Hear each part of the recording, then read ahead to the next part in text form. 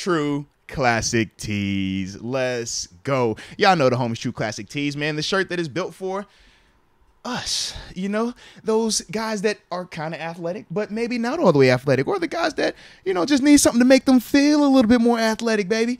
That's what you get when you talk about True Classic Tees. Or just straight up comfortable tees. Absolutely comfortable tees. I mean, because that's the thing with this, man. It is built to feel like you're just lounging around, but at the same time, have that athletic cut up top where most of us feel a little bit better, but at the same time, get a little bit more playroom in that midsection.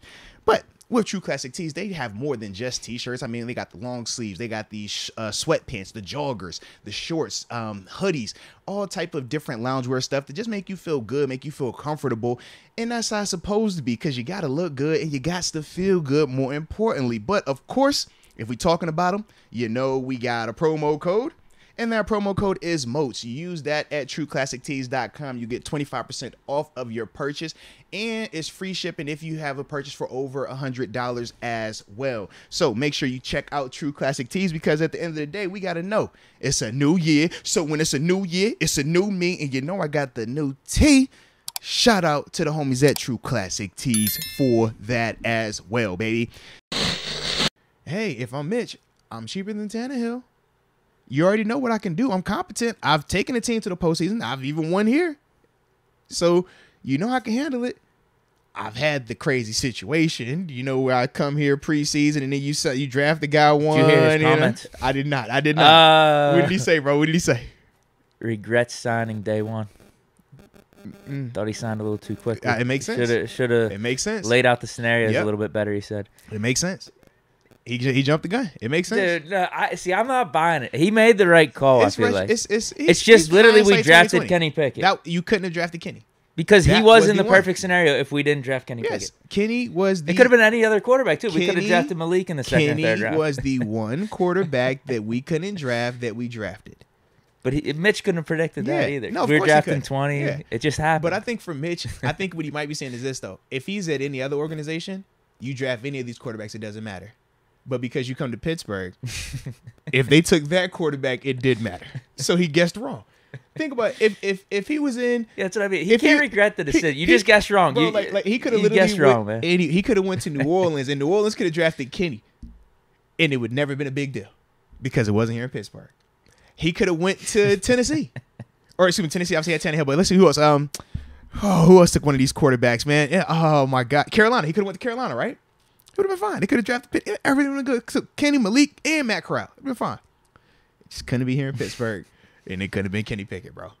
That was the worst case scenario for him, What were the percent chance of that happening? Like 1% or 2%? Yeah, I mean, I wouldn't say it was that slim because we knew we needed a quarterback. And I guess knowing after the fact, Tomlin and the front office really wanted Pickett. And also seeing how the teams looked at this class. Remember, we were talking about how they viewed this class as supposed to be weak. And then it was going through that weird vibe of at first nobody was going to be a first round or high draft pick. And then it was everybody's in the top 5, top 10. And then it played out how it played out. So I think that also, you know, was at play too. But yeah, man, I don't blame Mitch, man. Mitch said, if I could do it again, man, I'm not coming to Pittsburgh. I don't blame him for saying. Nah, I don't know, dude. Like, you made a good decision. It was the perfect decision. The outlier. Like, there's happened. a reason you signed immediately because this was a really good scenario. You were gonna have to compete with Mason. It was an outlier scenario. You were competing with Mason and Haskins. It was never supposed to be Kenny. Yeah. It was Mason and Haskins. Think about it. A team that has a receiving core of Claypool, Deontay, it was Mason and Haskins that he was going to compete against, and it just so happens Haskins passes away. Then we draft Kenny. And the rest is history, bro. The rest is history. So, yeah, bro. I think he needs to give himself more credit. I think it was a fine signing. He's just playing the result. Bro. He's playing the result. He's pissed. It happens. It happens. Like, what other decision were you going to make? It happens, This was such a good scenario for a quarterback like him to Were you going to go to Carolina? It was dysfunction down there. They still was kind of on the hook with Darnold. Were you going to go to Cleveland? Because before then, remember, that was the debate of, is Cleveland getting Watson or is Watson going to get cleared or who do we want and all that? So it was like, we just went to Cleveland? I don't think that would have been a better scenario. I think that was his hometown. Oh, but if if Cleveland was in the sweepstakes for Watson, that just goes to show they weren't really. They weren't Trubisky like that. Absolutely. So listen, who else? Another option for him then when he was coming out last year? In terms of quarterback, Seattle. Oh, yeah. So you could have went on Seattle. Texans. I don't know if Texans would have wanted him though, because Davis Mills. Yeah. Yeah, they were kind of on the Davis Mills train. Yeah. They didn't want to draft a quarterback. Mm-hmm. They were just gonna go with him for another season. Yeah. Funny he said that though. That is funny. I get it though. He's gone. We're trading him. I definitely get it. I'm telling you, bro. We said it when it got to that point. We're like, oh, would Mitch be the perfect backup? Yes. Do you think he's gonna do it? Absolutely not. Him and Mason absolutely not. It is done. That's bro. why I was thinking Dobbs. Yeah, it is done. If Dobbs wanted to come back here and just be the steady backup, it'd be a great fit. But about that, if he got that taste with the Titans and is thinking like, hey, at least I got a chance. Whatever it's the chance is. It's nothing like that, bro. If it's a 5 or 10% chance I could be a starter, you got to at least take the chance on yourself. As a player, that's what we all looking for, bro. We just want a chance. Because we all feel like we're here for a reason, because we've all had to overcome so much. We've all had to be dominant at something for so long to even make it to be a 1%, right? So now when you get here and it's like, bro, you mean to tell me I'm not out there just because of a politic, because of a draft, because of a contract? Like, hold on. And I feel like at times, yeah, all of us have felt like that, man. And for Dobbs, this is a scenario where it's kind of like, yo, I finally get that chance where those politics aren't all the way in play.